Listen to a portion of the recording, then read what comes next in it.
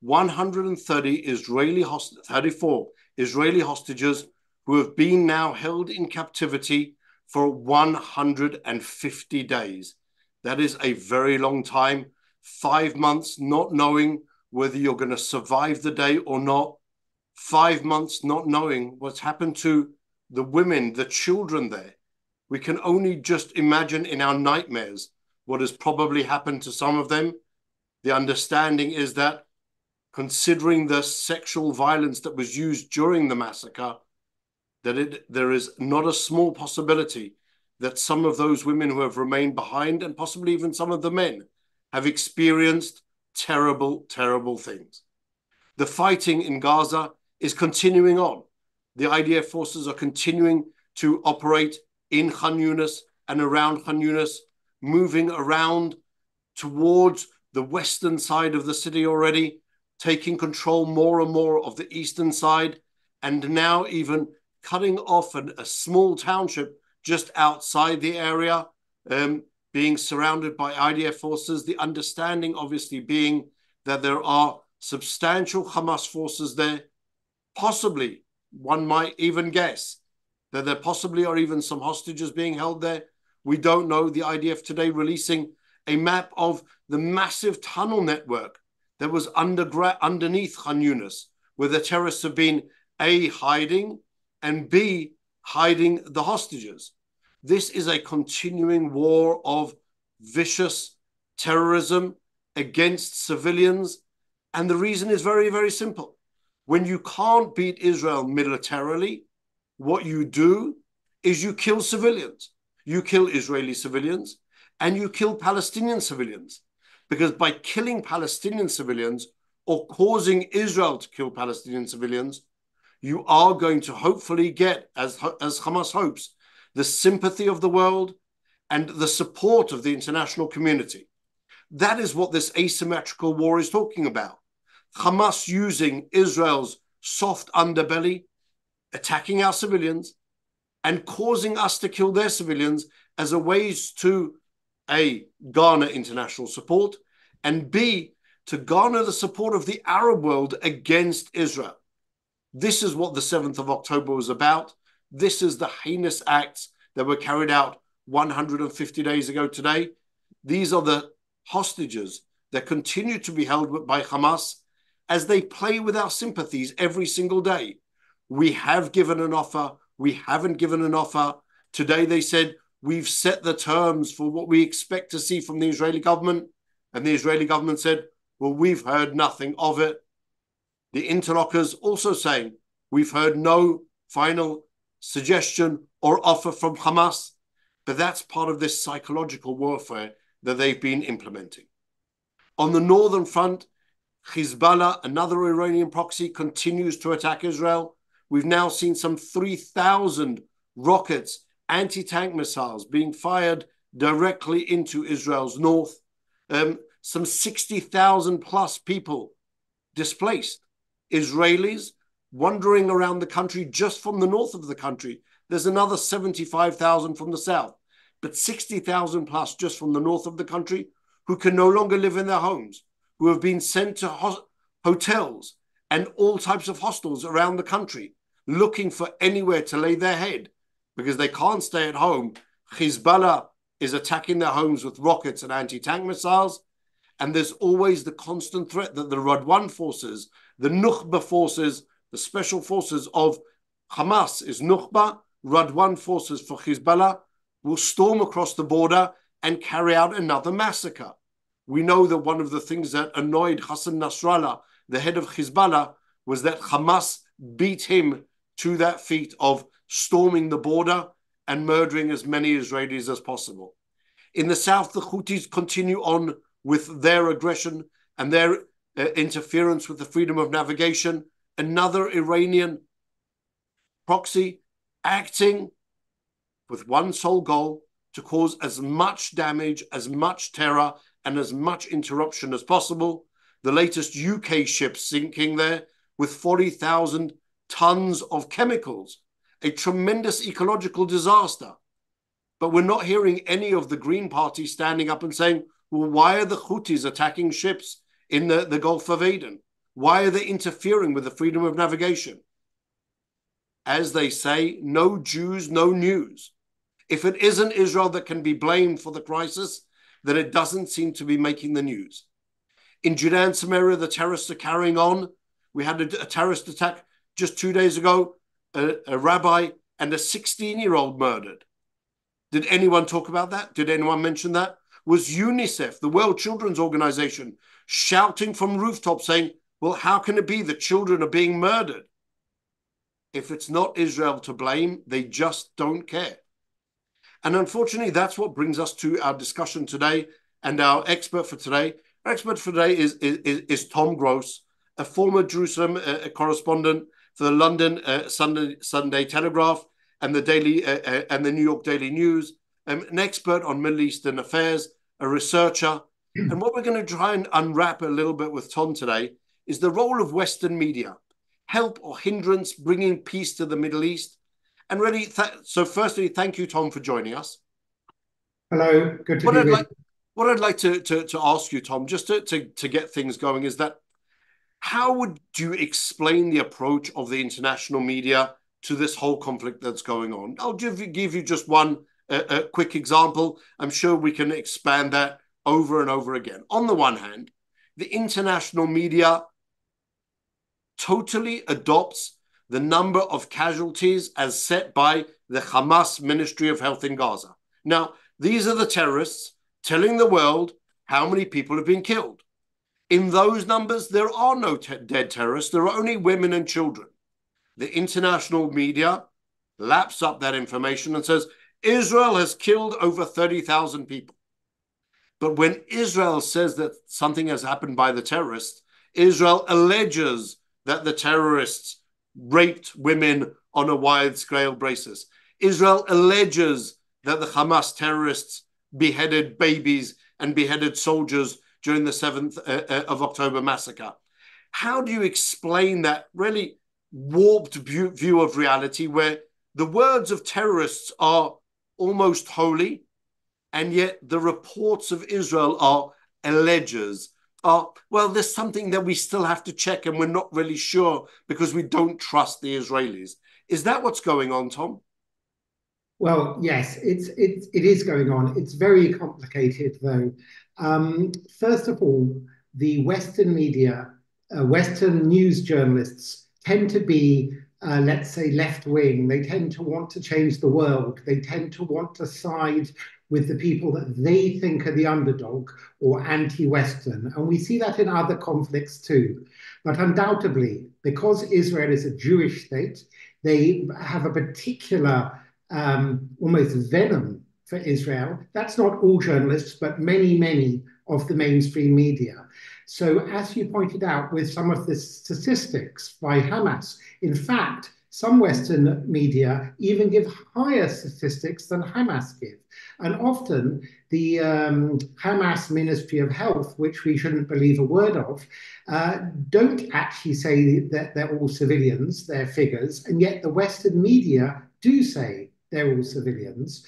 And of course, this has large consequences because even though the traditional Western media is less important than it used to be, because today a lot of people rely upon social media and, you know, Instagram, TikTok, or they don't follow news at all. Even though that's the case, politicians and policymakers still want to react to mainstream Western media coverage. So in the United States, that would be, of course, you know, the New York Times, Washington Post, ABC, CBS, CNN, and so on. In Britain, where I'm from, that would be the traditional newspapers, more over the BBC. So I was just looking actually this morning at two examples from, it's actually yesterday's International New York Times. And the headline there says, starvation is stalking Gaza's civilians. And also a headline this morning from the Washington Post, the other big New York American daily newspaper, that says, I have it on my iPad, that says how Israel's restrictions on aid put Gaza on the brink of famine. Now, I've done independent research, and Gaza is not starving and not on the brink of famine.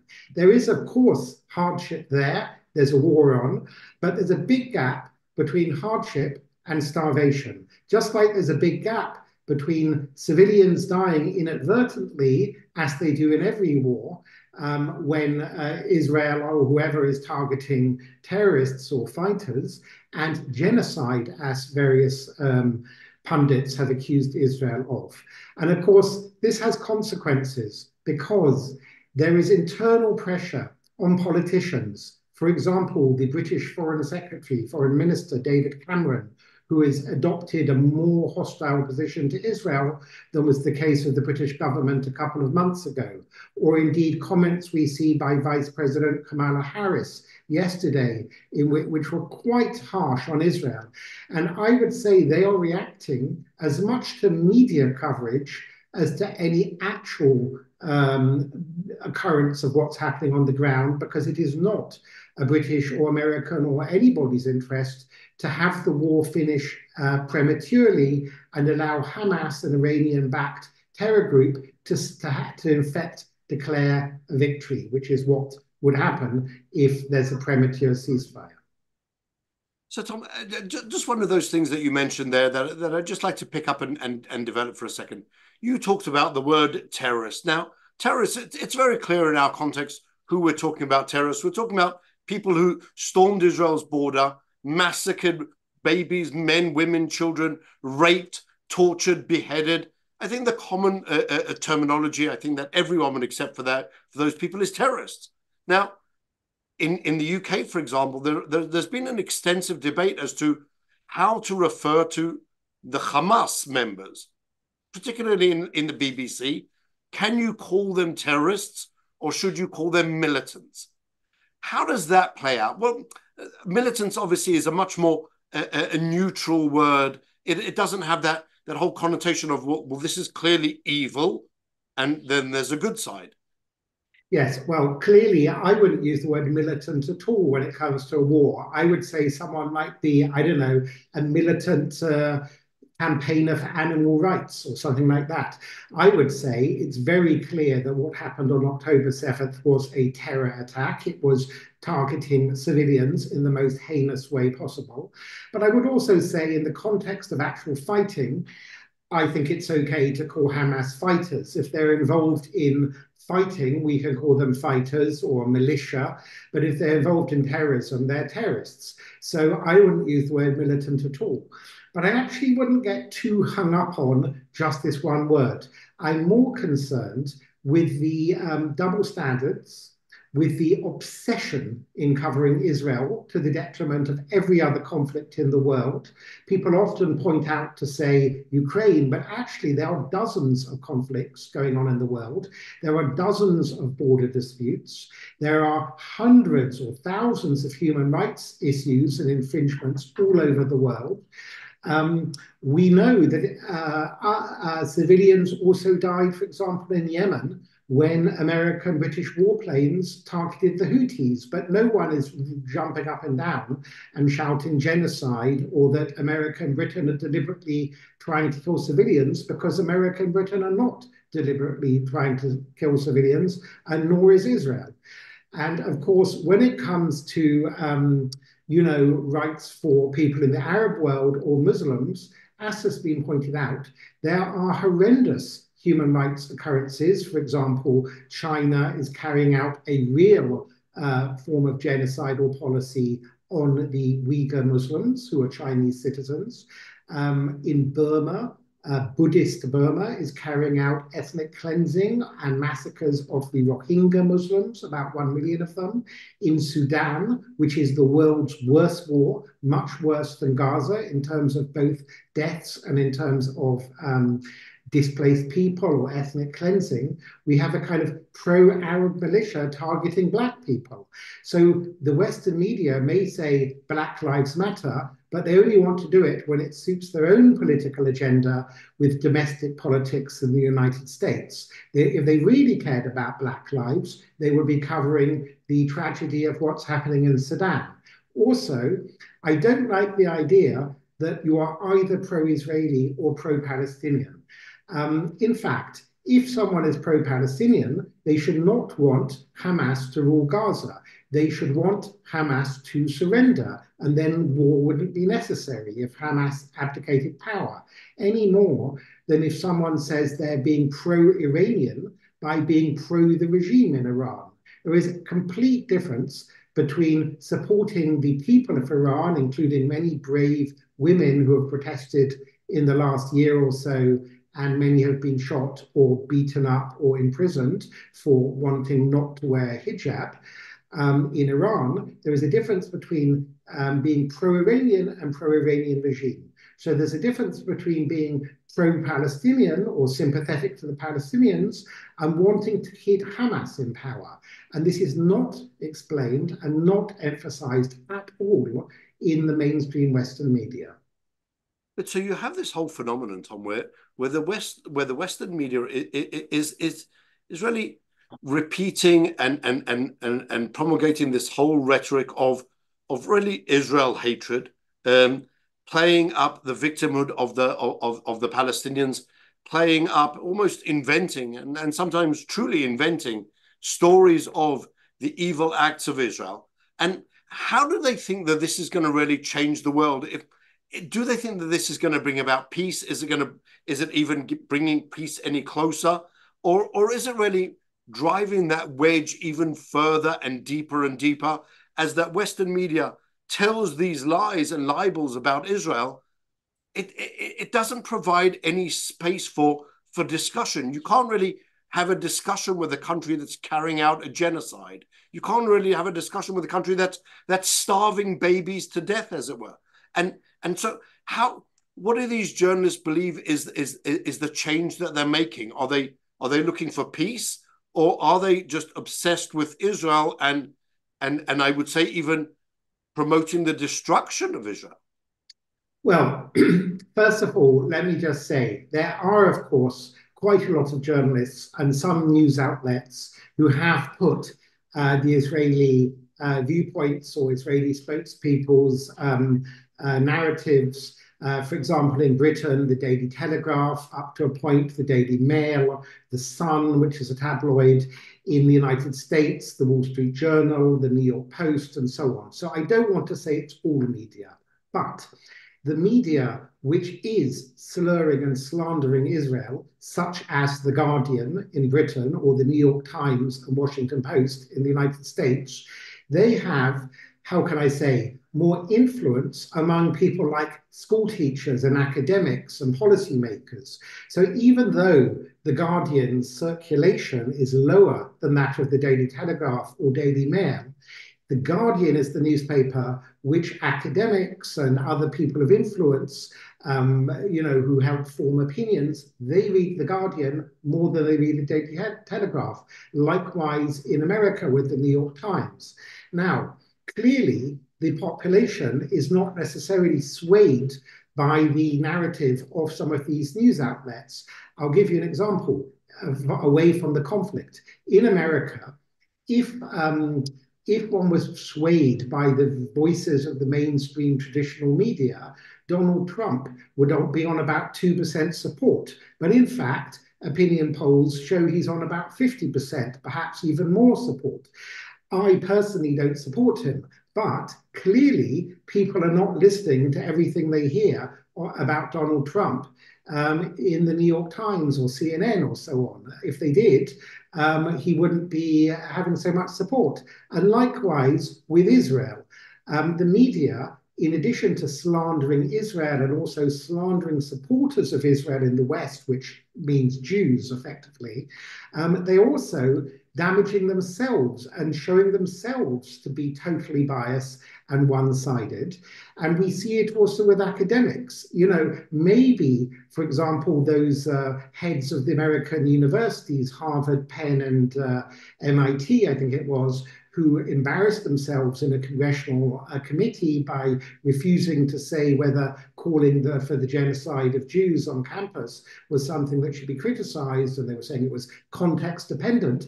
They may be proud of themselves and they may be getting patted on the back by their fellow academics at Harvard and elsewhere. But in fact, all they're really doing is bringing Harvard and other institutions into disrepute. The general public looks on in bewilderment. So I would like to think that up to a point, the BBC and the New York Times are also embarrassing themselves. That's not to say that they shouldn't criticize Israel where criticism is warranted. They absolutely should criticize Israel. Israel is not perfect. But the sheer exaggerations or concoctions or bias, the sheer obsession with covering Israel as if there's nothing else in the world, as if it's the only thing anybody wants to read about, is not only ridiculous, but one should also ask, is it what their viewers and readers want? So, for example, my neighbor subscribes to the International New York Times, and they give me it every week for me to look through afterwards, the print edition. And it is obsessed by Israel, and this is the international edition. And I'm thinking, why on earth does the New York Times think that its readers in Singapore or Hong Kong or Rio de Janeiro or Sydney, Australia, want to read about Israel and Gaza day after day after day? Have they done any internal readership opinion about what their readers actually want to read about? They simply cannot be only interested in one conflict. There is no way that people in Japan or Brazil are so obsessed by Gaza. Even if what was being reported about Gaza was true, which it's not. So to allude to something you said a little bit earlier, Maurice, there probably is an undercurrent of maybe anti-Semitism or maybe even subconscious anti-Semitism that means they want to kick Israel in particular more than they even kick other Western democracies. So when Britain and America were bombing ISIS in Raqqa in Syria or Mosul in Iraq 3 or 4 years ago. And just to remind people, Mosul, the second biggest city in Iraq that was occupied by ISIS, the Islamic State, Mosul had a population of 3.7 million. In other words, almost twice the population of Gaza. And of course, lots of civilians died, not because Britain and America were trying to, because ISIS, a terror group like Hamas, embedded themselves and forced civilians not to leave. So unfortunately, some civilians died, but the media didn't pour over this and accuse Britain and America of genocide and every crime under the sun. And also, I don't think anyone can really seriously suggest, including the populations of Raqqa and Mosul, that it's not better off now that ISIS are no longer in control. So I don't know who really thinks that Palestinians in Gaza, other than Hamas's own supporters, want to live under Hamas, an Iranian terror group that is totally corrupt, that keeps food and supplies for itself, and shoots and imprisons and tortures and beats anyone who challenges their rule. So, I mean, exactly on that note, Tom, really, no one would have believed figures that and reprinted and definitely not presented them as unquestionable fact. Figures of and statistics of civilians killed in Mosul, but that were published by ISIS, and yet in Gaza there is that almost affinity, this desire to connect with the terrorists and to be their mouthpiece, without any type of really, not, I wouldn't say even a professional standard, but even a basic standard of investigation. How did you corroborate the figures? What did you investigate? Who did you hear from? What was the source of the information? How does that all go out the window when you're talking about Hamas? Well, it's very dishonest journalism. Look, it's not just ISIS. if, I don't know, Vladimir Putin suddenly announced that Ukrainians had bombed Moscow and killed 5,000 civilians, even if they reported it in the West, which they probably wouldn't, they would bring along commentary to say, we don't think this is true, or Putin has a track record of not telling the truth, or this doesn't sound likely. So when Israel's accused of something by Hamas, and there's some notable examples where the media was forced to walk back, like the Islamic Jihad rocket that hit the car park of Al-Ahli Hospital in Gaza in November, I think it was. On the 17th of October. 17th of October, and within minutes, Hamas announced 500 people had died. So first of all, if that was really the case, how on earth could they have counted 500 people? I mean, Israel, to show the honesty of Israel, was estimating about 1,400 people were killed on October 7th. And then later, Israel reassessed that, or rather reduced that figure, and said it was about 1,200. And that is because Israel was painstakingly going through trying to identify bodies, many of whom had been chopped up by Hamas or burnt beyond recognition by Hamas. So Israel reduced its figures. Hamas, on the other hand, not only do they have a track record of lying, but who on earth in the BBC studios thinks that anyone could have counted that number of dead if it had hit a hospital? Plus, the very next day, the award-winning chief Middle East correspondent of the BBC, Jeremy Bowen, showed footage of the hospital that was still standing. It was clear that this missile had hit the car park, not the hospital. And it was also clear almost immediately that it was hit by an Islamic Jihad rocket. The problem for the media to publicize this will be to admit, first of all, that Islamic Jihad and Hamas fire thousands of rockets. They'd also have to admit that based on past estimates from past conflicts, about 25% of all Hamas and Islamic Jihad rockets fell short, landed inside Gaza and killed and injured Gazans. And that's likely to probably be the case in the current conflict, but they don't want to draw attention to that. It muddies the water. They want a simple, clear narrative with a bad guy and a good guy. They don't want to ask hard questions such as, why do we want Hamas to be in control? Is Hamas just a proxy for Iran? Do we really want Iran to have a victory? Do we indeed want Islamic terrorism worldwide to have a victory? Because if Hamas declares victory at the end of this conflict, if they're still in control of Gaza, this will be viewed as a great victory for radical Islam everywhere, including in Europe. So we have militants among the Muslim communities of the United Kingdom and France and Belgium, Denmark, Sweden, the Netherlands, and elsewhere, and people inside Britain who have previously thought, well, we would love to have Sharia law in Britain, but it's not actually possible. They will think, you know what, if Hamas can beat the mighty IDF, the mighty Israeli army, well, you know what? It might be possible that one day Britain too can live under Sharia law. That doesn't mean there'll be a violent intifada in Britain, but they'll use a form of tactics slowly to, introduce, compulsory halal food in all British schools, or make Ramadan a national holiday, and so on and so on, and intimidate, as we already see with members of parliament in Britain standing down following death threats by Islamic Jihad organizations in Britain. So there doesn't seem to be an awareness that a victory for Hamas doesn't just have repercussions for Israel. Now, there may be journalists in the West that hate and despise their societies so much in a kind of post-Marxist way that they're okay with destroying the West from within. But I suspect most journalists are not desiring that, but they're just not thinking very far down the line. They're just taking whatever the local Palestinian stringers are taking photos of or reporting from the battlefield in Gaza. And they feel sorry for the Palestinians, as do I, as does anyone feel sorry for Palestinian civilians, as I do for Israeli civilians and civilians in any conflict in the world.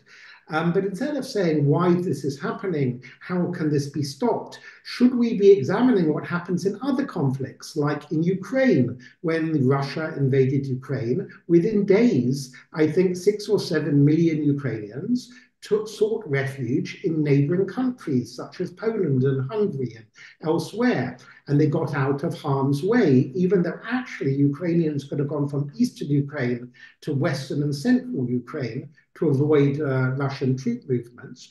Or, for example, in the Syrian conflict, we have millions of Syrian civilians seek refuge over the border in Turkey and in Jordan and in Lebanon. So why on earth are Western commentators and journalists not saying that Palestinian civilians in Gaza could have taken refuge over the border in Egypt to allow Israel and Hamas to fight it out? We know there's plenty of money to immediately build a perfectly nice refugee centers in across the border in Sinai. We see how much money the government of Qatar spent on the soccer World Cup in the end of 2022. So only a year and 4 months ago, they spent billions on the World Cup infrastructure. I think Saudi Arabia spent billions on building millions of very nice tents with air conditioning by Mecca for pilgrims. They're not even used. So why on earth in this conflict are people not wanting Palestinian civilians to be allowed to get out of the way? And I would say that on a subconscious level, just like Hamas is almost enjoying civilians dying because it suits their narrative, it suits their weaponization against Israel, anti-Semites or people that want to give Israel a bloody nose, they almost want Palestinians to be starving or dying, because then they can turn around and say, look at that horrible Jewish state. We've heard all the time that the Jews suffered in history and they suffered in the Holocaust and pogroms. Let's try and pretend that Israel is behaving in such a terrible, almost genocidal way that we will never again have to feel guilty that we collectively in Europe aided and abetted the Nazis in a worst genocide of ever, I would say, the Holocaust. So it's maybe subconscious. I'm not suggesting that a journalist literally says, hey, I want there to be a genocide of Palestinians, but I think they need to ask themselves hard questions and look in the mirror to think what's really going on. Sorry, go on. No, I just want to add one thing going way back in time. When I first was a reporter on the Middle East, which was a little bit before the Second Intifada broke out in the year 2000. And then there was the Jenin massacre, the so-called Jenin massacre, where Saeb Erekat, who was then the kind of spokesperson for the Palestinian Authority, he said 500, in fact, he said 1,000 Palestinians had died and then 500. And Israel correctly said that actually 52 had died, of which 27 were suicide bombers and armed combatants. And my uncle in London, who was was a fashion optician, he used to design glasses, very not political. And he just said, well, you know, Tom, the left love a good massacre. And he's right. You know, they actually like exaggerating the figures. I remember when I first was interested in the Middle East way back in 1982 in the Lebanon, the first Lebanon war, when there was the massacre in Sabra and Shatila by the Christian militia of PLO fighters. And I think initially they said about 150 people died in Sabra and Shatila. And over the years, this 150 became 500, and then 1,000, then 2,000. They're just making up figures. And I can only suggest they're making up figures because they want to pin that massacre, even though it was carried out by Lebanese Christians, they want to pin it on Israel, on Ariel Sharon, just like they want to pin all the deaths in Gaza on Israel, even though some of them are caused directly by Hamas rocket fire.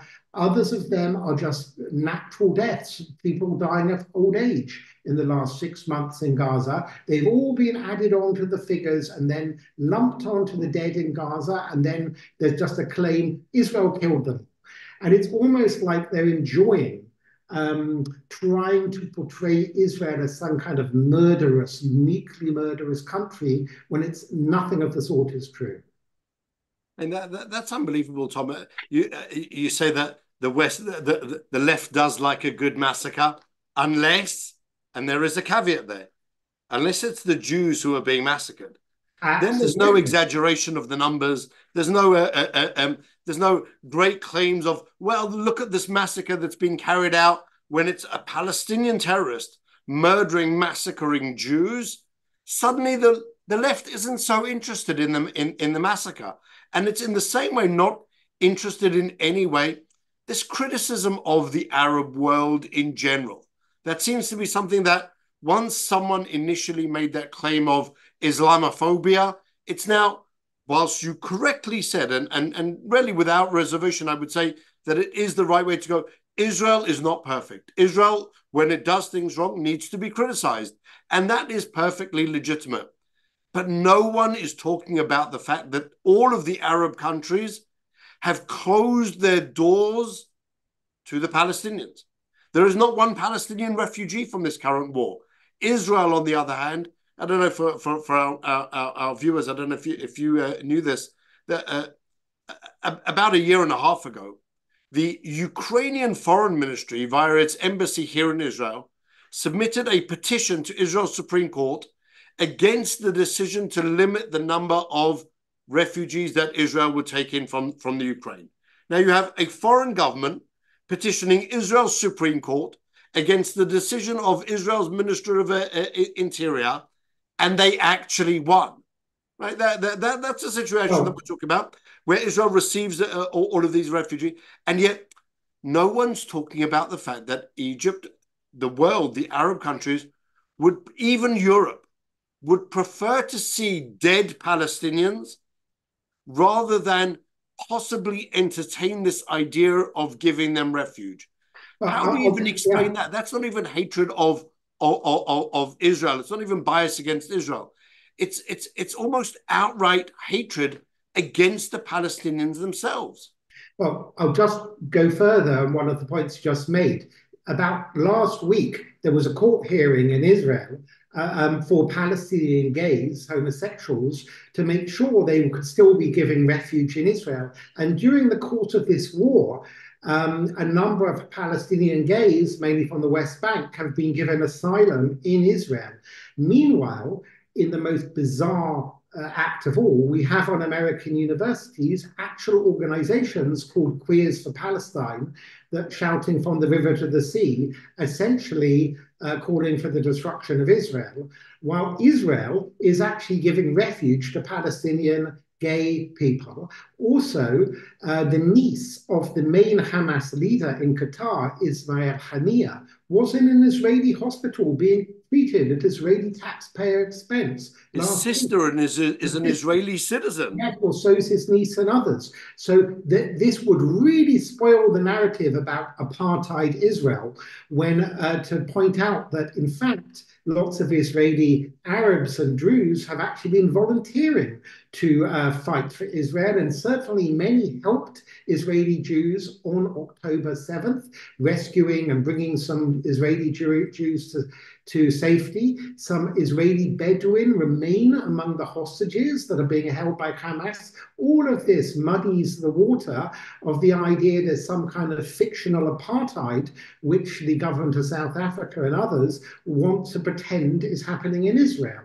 And we see that word apartheid, like that word genocide and starvation, repeated in supposedly respectable media like the New York Times and Guardian. It is disgraceful. It also, might I add, is a terrible disservice to the actual victims of South African apartheid, of actual genocides. How is a young South African going to learn about what apartheid really was in South Africa, which was a clear legalistic system under South African law at the time, if they misuse the term now? How are we going to understand what a real genocide was if we just throw these terms around and they become meaningless terms? Genocide. They are real genocides. For example, there is a partial genocide going on in Congo right now that no one cares about.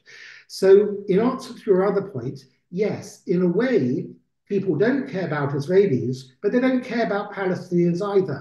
The Israeli-Palestinian conflict is like a political football, like a kind of gladiatorial, Roman-style gladiatorial bout where the world looks on and enjoys watching Israelis and Palestinians fire rockets at each other or bash each other. And lots of other people use this conflict for their own motives. So, take Turkey. Erdogan will use this conflict. Iran, it diverts from the serious economic and human rights problems within Iran. Even in Britain, where I'm from, the British Labour Party, that's obsessed by Gaza, instead of dealing with actual problems that Britain has, many Labour Party activists want to obsess over Gaza. It's a diversionary tactic. And the use of the Palestinians as pawns against Israel seems to be something which is really truly ingrained in that Western media, in that Western, I hesitate to call it a liberal approach because there's nothing really liberal about it. It's just using human beings as pawns in order to attack Israel, the state of Israel, Jews in general. And then you see all of this media really bubbling over onto the streets of London, onto the streets of capitals around the world. I was interviewed on a television program really just a few weeks ago. Really, it was already the beginning of February. The the story of the Al-Ahli hospital had already come up. It was October 17th. We know that it was a Palestinian Islamic Jihad missile. We know that it wasn't 500 people. We know that it was no more than 20 to 50 people, and it wasn't even Israel's fault. And yet, as part of the questions that I was asked on that program, and this really is the power of the media. Once you've sent one of these libels out into that cyberspace reality, it's almost impossible to bring it back. And that libel keeps coming up and up. And so I was asked, well, how do you explain why Israel bombed the Al-Ahli hospital? And I was truly stunned. How, in the situation of today, where we know that is clearly not true, that wasn't a truth, it never was true, how can you still 3 months later be holding on to that falsehood as part of your savvy, as part of your consciousness, as part of your approach to the Middle East and the conflict itself? And I shudder to think how many other of these libels, of these really outright lies, are there and are sitting on people's consciousness, sitting on their minds, thinking, well, this is what the Jews are doing, and is really forming part of their ideology against Israel, understanding really the power of the media. Well, yes, and that's why we have a worldwide massive increase of anti-Semitism in countries around the world. It's definitely fueled by this, and it's very irresponsible of the media. Part of it's just laziness, they just copy each other. And there's a kind of circle, so it's not just the media, but supposedly reliable institutions, international bodies, the United Nations, World Health Organization, supposedly respectable human rights organizations like Amnesty International or Human Rights Watch, they all copy each other. So, if the World Health Organization says there's a brink of mass starvation and then the BBC reports it, then journalists will almost be frightened, to believe you or believe anybody contradicting it, because it's like a circle. And in effect, they are discrediting all these international organizations, which for all their faults, we need them. We need to know that the World Health Organization or UNICEF or, the UN Secretary General is basically reliable. We need to know they're reliable. Or we need to know that the head of Harvard and most prestigious universities in the world are reliable and believe in the truth. And if they're just going to all copy each other in one big swirl of misinformation and groupthink, it's not only Jews in Israel that are going to suffer, it's information itself. No wonder so many people in America and indeed in European countries are turning to alternative media and will have more respect for someone like Donald Trump, or we see other populist leaders like Geert Wilders, who won more votes than anyone else in the Netherlands. We see extremist parties in Germany and France, Italy, and elsewhere rising because there's a general lack of trust in the entire media. The lies they tell about Israel and Jews is just maybe one of the most stark and worst examples. They are destroying themselves, the media. We will get to a point that people younger than myself or yourself will just not follow the media at all. They'll just be in internal social media groups on TikTok with their friends, just believing their own social bubbles, and no one will trust the head of the UN or the head of Harvard or the BBC correspondent on anything. And it's damaging beyond just it's not only Israel and Jews and ordinary Palestinians that suffer from this. It's all of us. Really, on that front, Tom, I have to say that I think the damage has already, I would hope that the damage has already been done. How is it any more possible to believe the UN Secretary General when he talks about those same blood libels that we know aren't true? How can we believe UNICEF that focuses only on Palestinians and ignores dead Jewish children? How can we believe Philip Lazzarini, the head of UNRWA, who says he didn't know about the Hamas tunnels underneath UNRWA's headquarters when there were, and Israel showed this, there were electricity lines going from the headquarters down through the floors into the tunnels when the car park of the headquarters was caving in a few years ago. Everybody knew that it was because Hamas was digging tunnels underneath UNRWA headquarters.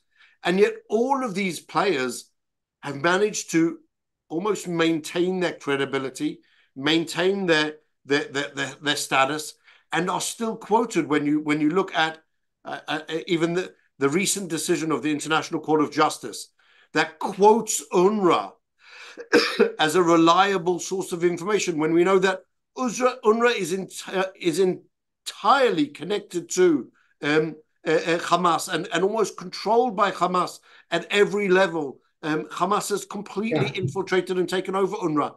And yet that is the source of official information quoted and brought forward in a ruling of the highest court on earth, as it were. And they don't seem to be losing their status. Well, it's worse than that. I mean, the examples you're giving are for people that follow this conflict quite closely, but they're broader gaps in people's knowledge, such as at least half of the population of Israel, the Jewish population of Israel, descend from Jews who were expelled or ethnically cleansed from Middle Eastern countries. And, people have no clue. And also, we titled this talk Help or Hindrance to Solving the Conflict. It is undoubtedly a hindrance because I think most people want, Israelis and Palestinians to live in peace. I certainly do. And simply trying to promote the lies of a terror group makes that harder. And in fact, it prolongs the conflict and means there will be hunger in Gaza and there will be more suffering in Gaza, which people of goodwill absolutely do not want. Instead of pressuring the people that can pressure Hamas, like the governments of Iran and Qatar and Turkey, this constant pressure for Israel to basically stop before and leave Hamas in power, which is what the pressure is really trying to do, it will not bring a better situation for the people of Gaza. And that's exactly the point. I think that no one, or maybe they just don't care when the media promulgates these same lies and libels, and they feed into this anti-Semitism around the world and feed into the demonization of Israel, then they're not bringing peace any closer. Telling a biased story rather than presenting even just the facts.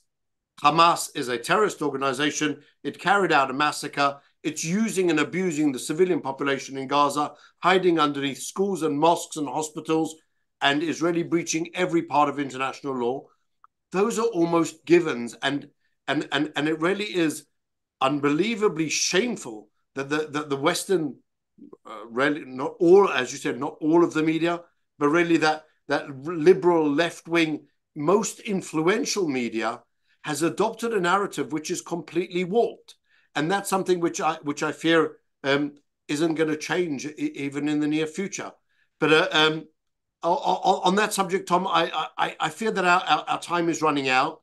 What I try to do on these programs, as they sometimes seem a little bit glim and dark, leave us with a positive thought going forward.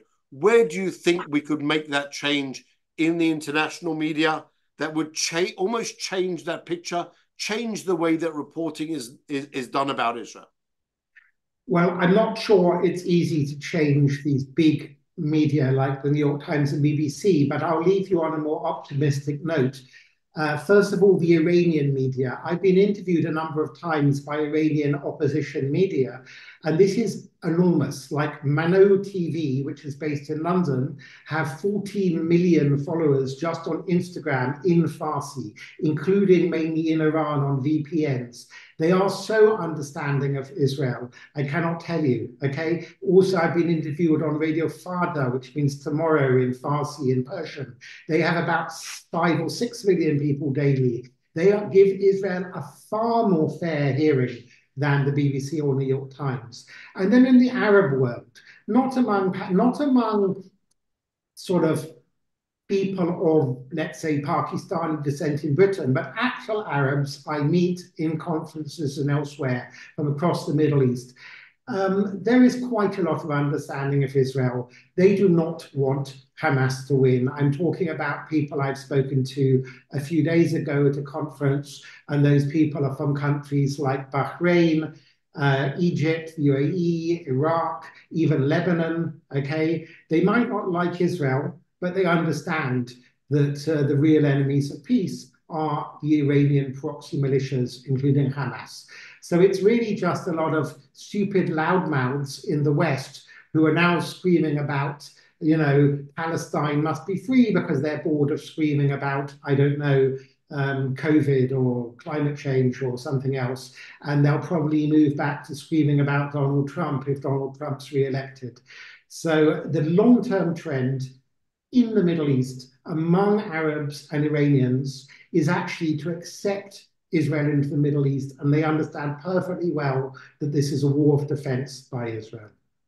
I think that's really the message going forward, and one of these end goals that we, at least at the Jerusalem Center for Public Affairs, have also said that we need to be able to achieve them at the end of the war. It isn't only destroying Hamas and its terror capabilities and infrastructure.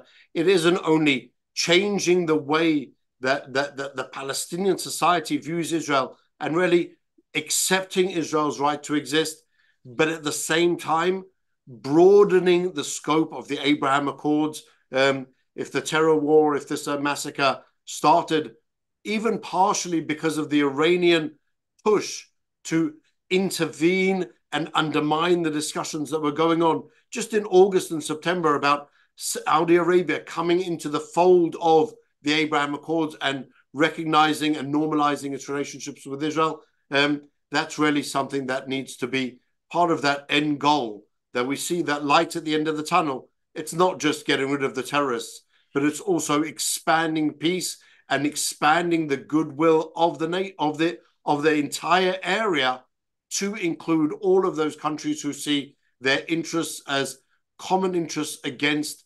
Iran. Tom, thank you very much for your insights.